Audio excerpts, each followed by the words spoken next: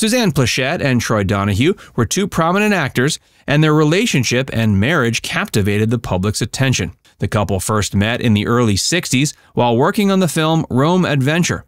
Their on-screen chemistry quickly translated into a real-life romance, leading to their marriage on January 4, 1964. But the relationship faced significant challenges. They divorced in 1964 after just 6 months. There were rumors that Troy had a continuous affair with actress Connie Stevens during the entire time he was married to Pleshette. If true, that would certainly have put a serious strain on the relationship. Then there were persistent rumors that Suzanne was actually into actor Glenn Ford, but many have also pinned the issues with their marriage on the conflicting nature of their tastes and style of living.